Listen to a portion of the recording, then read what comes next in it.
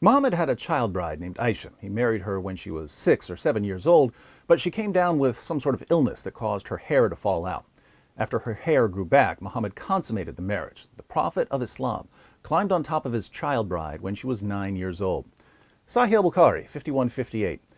The Prophet wrote the marriage contract with Aisha while she was 6 years old and consummated his marriage with her while she was 9 years old, and she remained with him for 9 years, i.e. till his death. Sahih Muslim 3480. It was narrated that Aisha said, "The Prophet married me when I was 6 years old and consummated the marriage with me when I was 9 years old."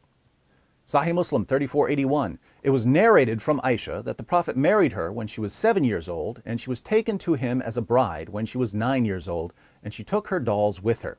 He died when she was 18 years old.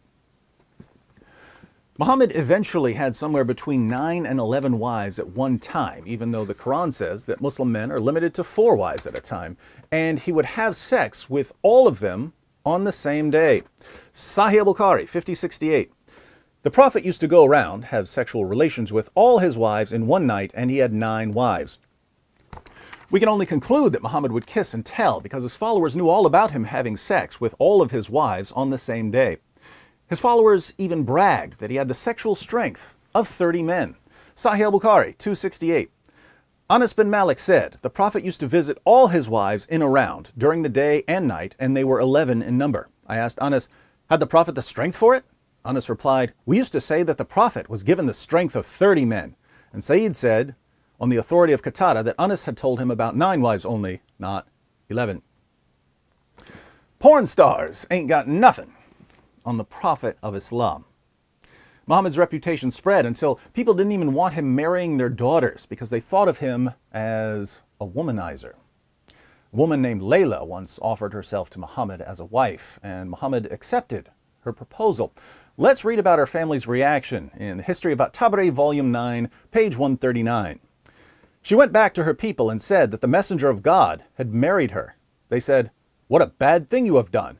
You are a self-respecting woman, but the Prophet is a womanizer. Seek an annulment from him." She went back to the Prophet and asked him to revoke the marriage, and he complied with her request. So Muhammad was known as a womanizer, but of all his wives and sex slaves, his child bride Aisha was his favorite. He even asked his followers why they would marry an adult woman when they could fondle little girls.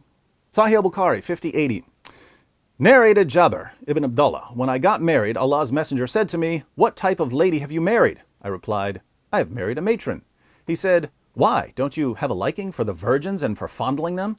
Jabir also said, 'Allah's messenger said, 'Why didn't you marry a young girl so that you might play with her and she with you?'" Now, if you're a normally functioning man without serious mental health issues, you have to be wondering why any grown man would be attracted to a little girl more than to a grown woman.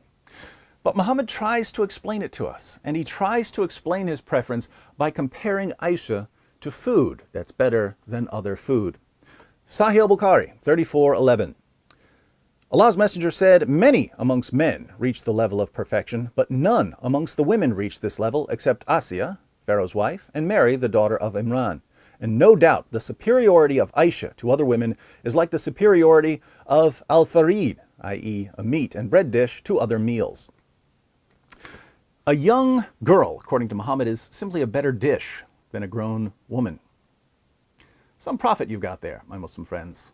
Now please, by all means, fill up the comments section with, "Don't trust this David Wood guy, he's taking things out of context and distorting the passages," as if I didn't just put the passages up on the screen so that people can read them for themselves.